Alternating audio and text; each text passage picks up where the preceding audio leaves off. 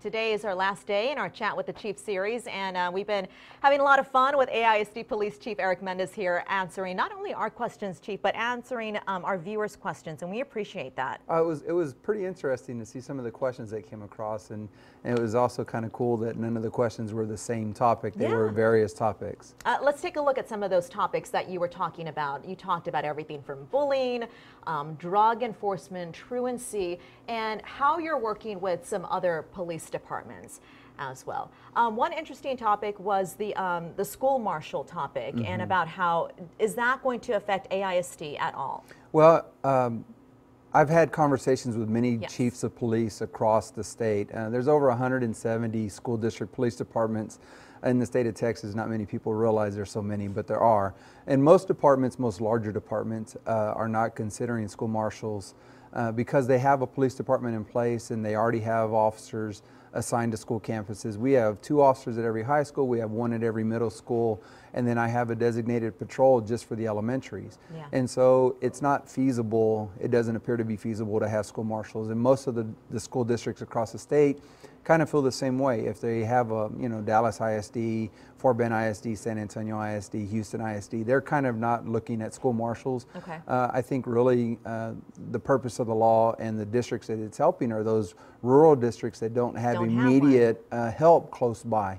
And so we haven't experienced any school marshals. The districts I've talked to and the chiefs I've talked to across the state haven't either. And so it's just kind of seeing how it's going to go. Okay, but you don't think that we need them here in AISD?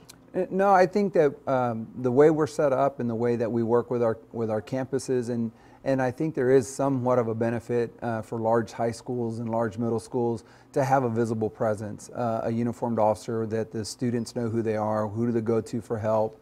And so I think that kind of helps out. Again, I think that the law and its intent for those rural districts that are out in the middle of nowhere, that they really don't have an immediate response for law enforcement in the event of a crisis. There's someone there to help.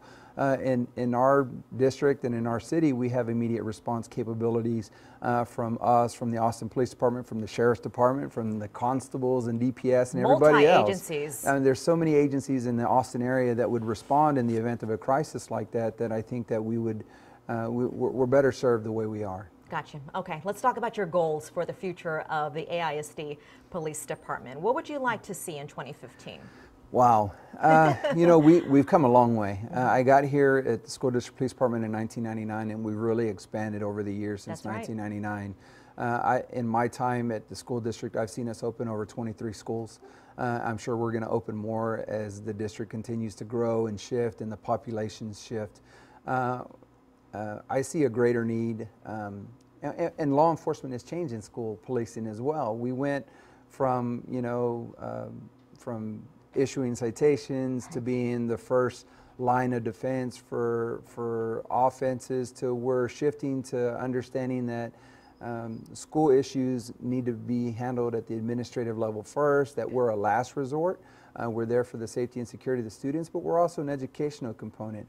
I push really hard for our officers to get out and teach during the day. Every SRO, every school resource officer at a campus is required to do a minimum of 4 educational presentations a year. Oh, wow.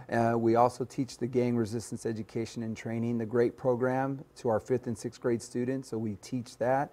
And then we also provide presentations and educational presentations for community organizations, for parent groups, for our staff. And so I think last year we reached over 16,000 students doing educational presentations. That's amazing. Chief Mendez, I appreciate your time. As always, come back and see us and talk about some of the other goals and the initiatives that you're putting in when it comes to keeping our kids safe. Would love to. Thank you for having me. Thank you for your long day. I know it's going to be a busy day.